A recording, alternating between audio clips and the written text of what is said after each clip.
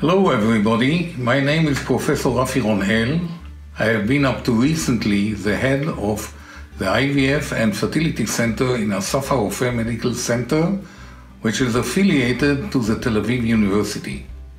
Our IVF program is one of the largest in Israel among the public hospitals.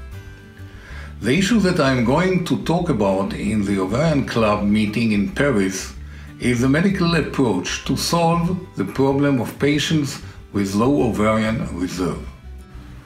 The treatment that I will discuss in my presentation will show how to overcome these obstacles, achieving more eggs, more mature eggs and pregnancies.